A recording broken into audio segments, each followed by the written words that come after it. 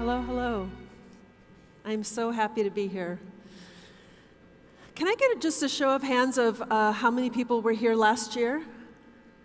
Oh, phenomenal. Okay, that makes me very happy. I want to talk to you after this summit so you guys can tell me what you think. So I'm going to start telling you a typical Silicon Valley story. In 2004, I graduated with my Master's of Fine Arts in painting.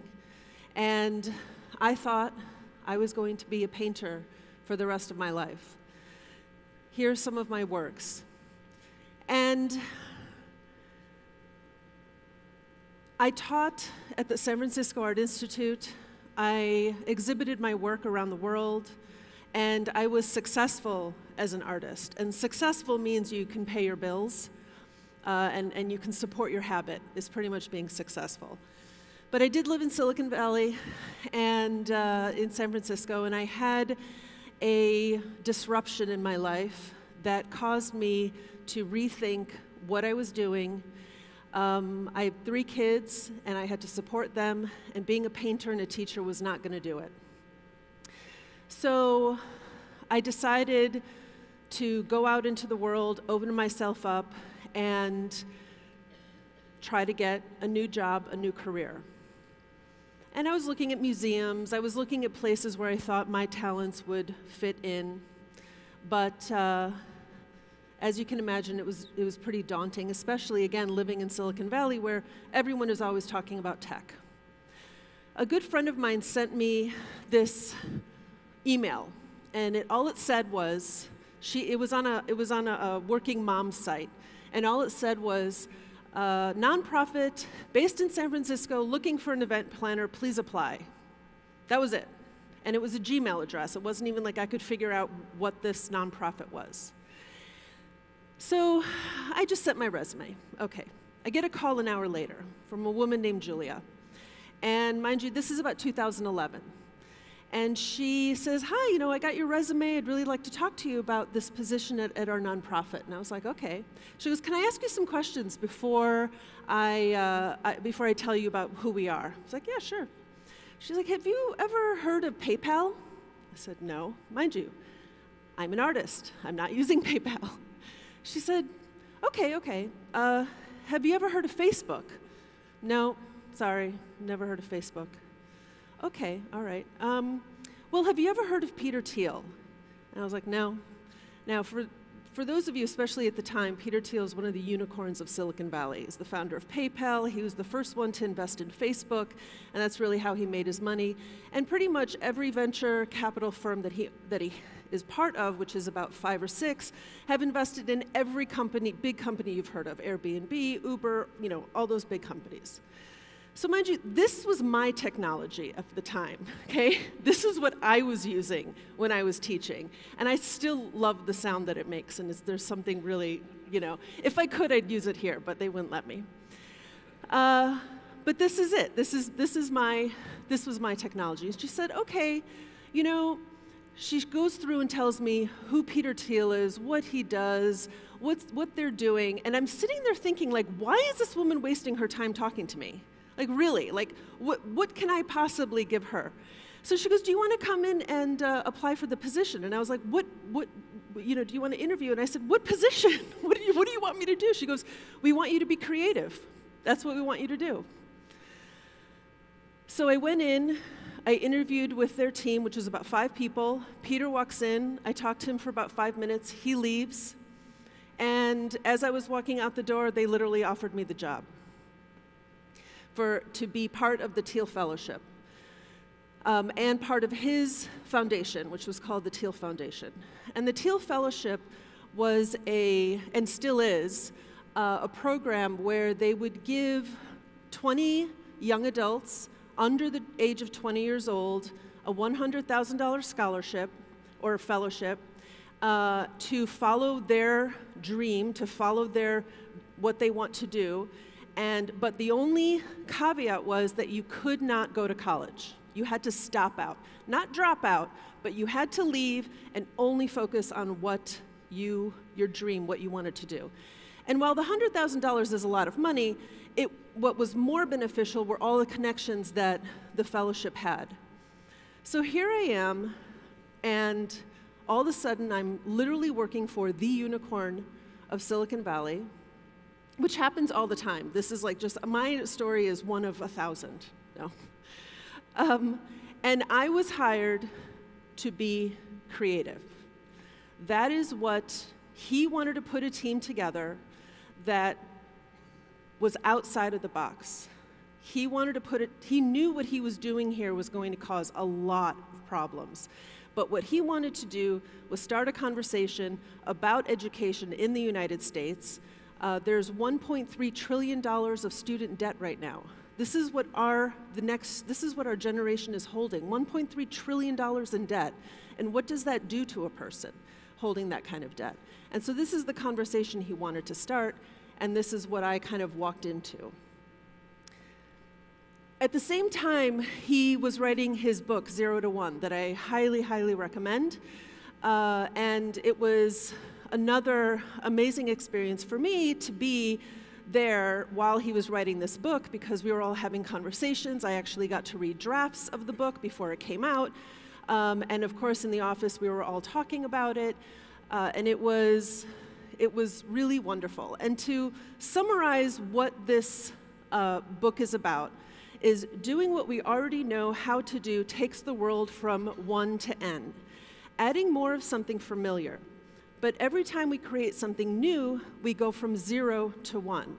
The act of creation is singular, as is the moment of creation, and the result is something fresh and strange. I love this quote from the book. I absolutely love it, because once again, the words that pop out for me is the word creation, and obviously fresh and strange. That is how I believe we should start looking at our future. Creation for me, I'm going to rewind a little bit. Something that you heard my new Peter Diamandis, talk about in his video is that one of the pillars of Singularity University is to try to help people get an abundant mindset.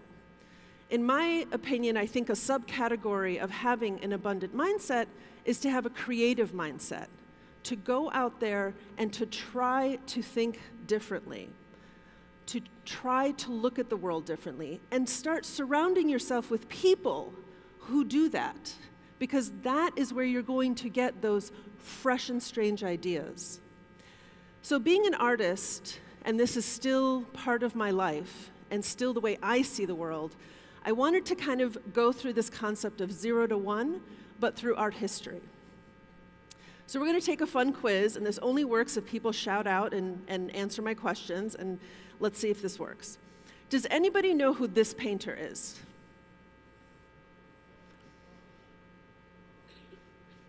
I didn't hear. No, okay. I thought you actually said a name. Okay, how about this one? No. The first one is Solomon J. Solomon, and this painting is called Samson. The next one is Bouguereau. These two men were the most famous artists during the 1800s in Europe. Absolutely the most famous artists. Solomon J. Solomon got the recognition of almost a Nobel Prize in art. That is how good he was.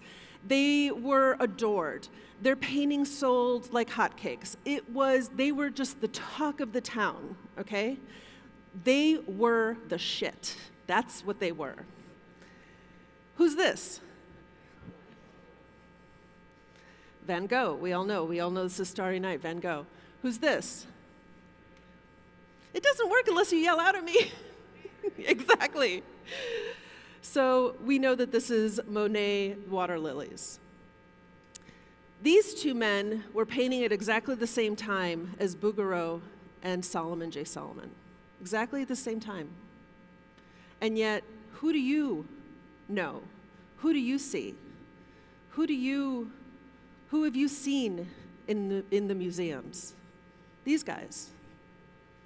This is 0 to 1. The other ones, Not so much. I love this quote from Van Gogh. Instead of trying to reproduce exactly what I see before me, I make more arbitrary uses of color to express myself more forcefully. To me, that's an artist's way of saying 0 to 1.